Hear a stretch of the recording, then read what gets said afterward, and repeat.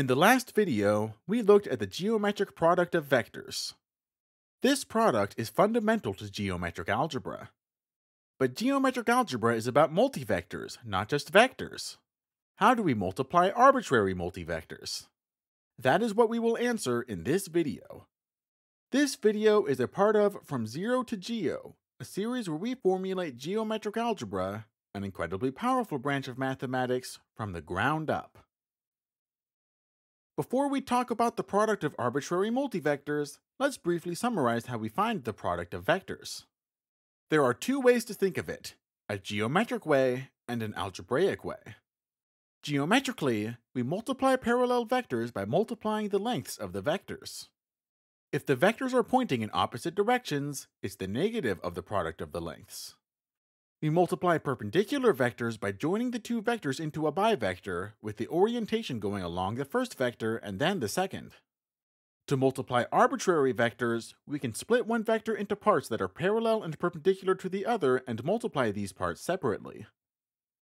Algebraically, we came up with these rules for the product of basis vectors. Then, to calculate an arbitrary product, we can distribute and then use these rules to simplify. Notice that we can line up the parts of the geometric and algebraic understandings of the geometric product.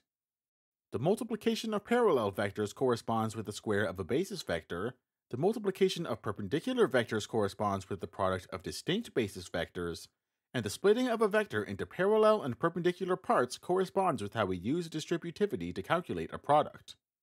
This is a general feature of geometric algebra. When you run into a geometric idea, there is often a corresponding algebraic idea, and vice versa. So, when trying to extend this product to all multivectors, should we be thinking about the product geometrically or algebraically? While I am a big fan of starting with the geometry and then moving on to the algebra, in this case, the extension is so simple algebraically that I'll start there.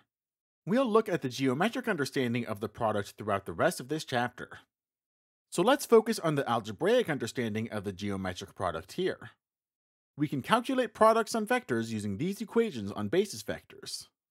To calculate products on multivectors, we can use these equations on basis vectors. Wait, that's the same thing! It turns out that multiplying multivectors algebraically is practically the same thing as multiplying vectors algebraically. Here, let's look at a few examples. Let's look at the product of a vector with a bivector, such as e1 times e12.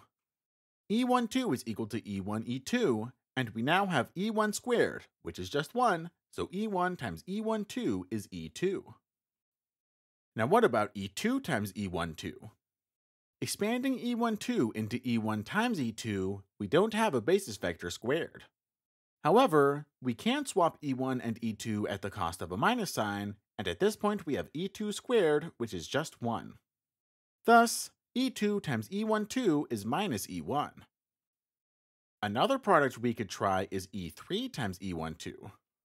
In this case, no matter what we do, there is no basis vector squared here. However, we could at least swap a couple times to sort the basis vectors.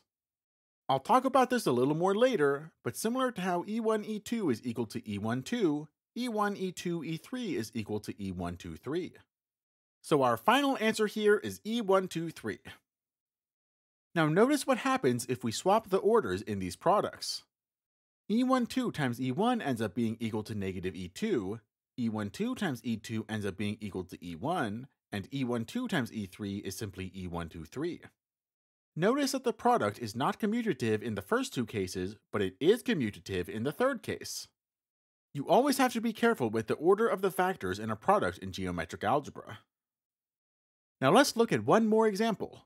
What is I squared? Remember that I is an alternative name for e12. After squaring it, we can swap these two basis vectors, adding a minus sign, and then e1 squared is 1 and e2 squared is 1 as well, showing that I squared equals negative 1. So we have a concrete geometric object that squares to negative 1.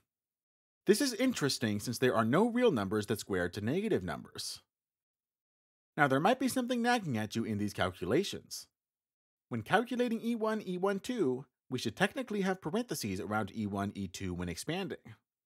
Then, to get to squaring e1, we would have to know that the geometric product is associative. So is the geometric product associative? The answer to this question is yes, the geometric product is associative. In a sense, we have defined the geometric product on all multivectors by taking the product on vectors and extending by associativity. This argument is very non-rigorous, but rigorous proofs that the geometric product is associative are quite advanced, so we won't talk about them until Chapter 7. The important point is that the geometric product is associative, so these kinds of manipulations are valid. Before we move on, I want to talk about the products of distinct basis vectors a little more. We saw in the last video that the product of E1 and E2 is E12, and that this result generalizes to all products of two basis vectors.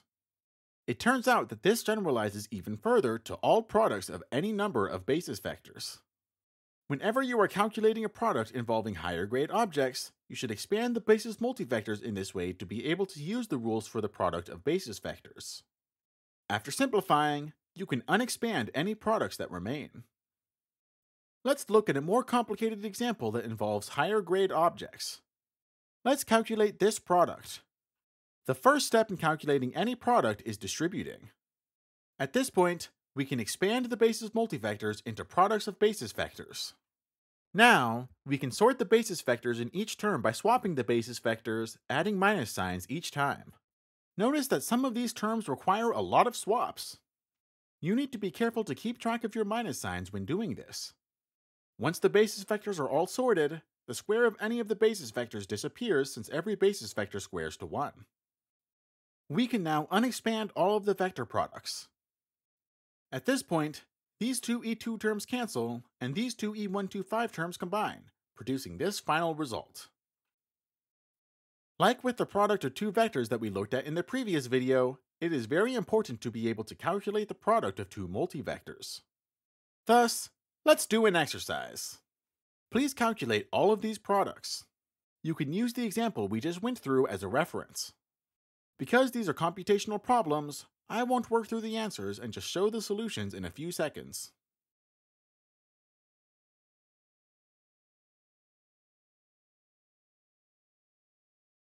One final thing that I need to bring up somewhere is the use of the word algebra. I said in Chapter 1 that any set with operations that satisfies these conditions is called a linear space. In modern algebra, linear spaces are one example among many things that are called algebraic structures. Some other well-known algebraic structures are groups, rings, and fields. I'm not expecting you to know about these other algebraic structures, but it's good to know the context that linear spaces come from. Modern algebra is the study of algebraic structures like these. However, multivectors are more than a linear space. We now have a definition of multiplication. It turns out that a linear space with a way to multiply is another algebraic structure that mathematicians sometimes talk about. There are many examples of this algebraic structure, such as polynomials, functions, and, of course, multivectors. So what name did mathematicians decide to give this algebraic structure? Algebra, of course. To be frank, this is a terrible name. Why did they decide to name a particular algebraic structure algebra? This means that the study of algebras is one of the subfields of the study of algebra. I bring this up because the word algebra in the term geometric algebra comes from this use of the word. It's not that we are using algebra in general to do geometry, it's that we are studying a particular algebra that is useful in geometry. Since the set of multivectors depends on the dimension, we often even talk about each set as being a separate geometric algebra. So you could say that the mathematical field of geometric algebra is the study of geometric algebras.